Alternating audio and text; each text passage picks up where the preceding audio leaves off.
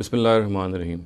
An important issue regarding the Islamic economic directives, specifically the laws of inheritance, is the notion that it is generally considered that Muslims and non-Muslims cannot mutually inherit from one another. Now, if we examine this directive or this statute which has been derived by a jurist in the light of the Quran, we find that this is not directly mentioned in the Quran. However, there is one narrative of the Prophet which clearly mentions, and I'll just read out the narrative to you. It says, قال لا يرث المسلم الكافر ولا الكافر المسلم.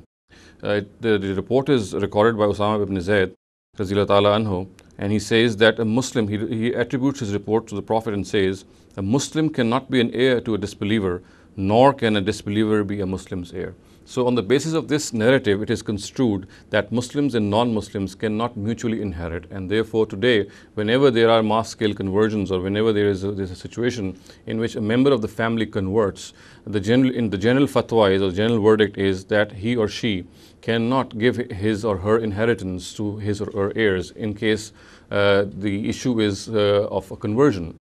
So therefore, this narrative has to be understood, and the bottom line, as I have always underscored, is that narratives have to be understood in the light of the Quran. A narrative or a hadith cannot be understood independently.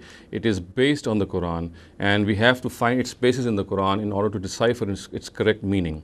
Now, if we relate this particular narrative to the Quran, we'll find that it relates to the law of Risala, which is specifically and very vehemently mentioned in the Quran. The Quran says that people who deliberately deny the truth in the times of the messengers of God, they are punished by the Almighty in this very world, so that this whole exercise of reward and punishment can corroborate the reward and punishment which is going to take place in the hereafter.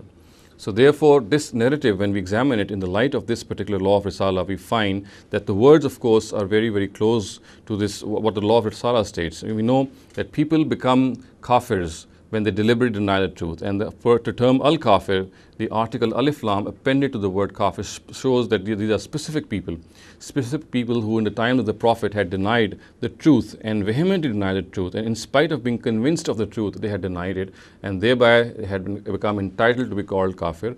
And it is towards these people that the narrative says, La yarasil muslim al-kafir wal al-kafir al-muslim. So the word used is al-kafir, and as I said earlier, that this word, when used with such an alif lam, specifically points to the disbelievers of the times of the Prophet or Prophet Muhammad, who had denied the truth and had intentionally denied the truth. They were convinced of the truth and they still denied it, and thereby they became entitled to be called al-kafir.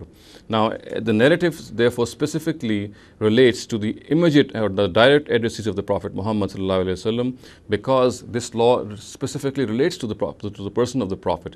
We know that people cannot be called kafir after his time, simply because it cannot be ascertained whether they are deliberately denying the truth, whether they are intentionally denying the truth or not, because this is something which relates to one's intentions.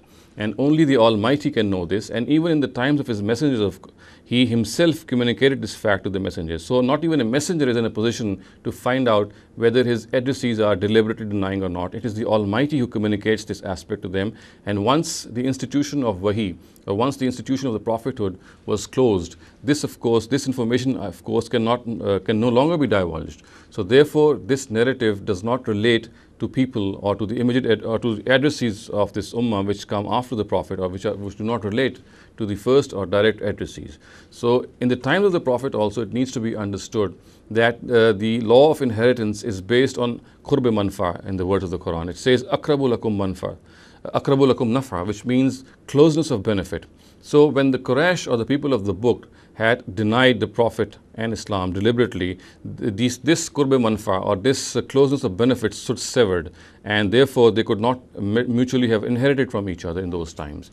And as I said, after them, since the word themselves show that the people discussed are the kafirs, so therefore this narrative does not relate and cannot relate to people who are not the immediate and direct addressees of the Prophet. And therefore today, if there are conversions taking place in the society, and in which a particular person, for example, converts to Islam or he leaves Islam, in both cases his or her inheritance can reach his or her heirs, and the vice versa also can take place. So we can safely say that this narrative directly relates and specifically relates to the times of the Prophet Muhammad ﷺ. It has no bearing on Muslims who are not his direct addressees, who are not his immediate addressees.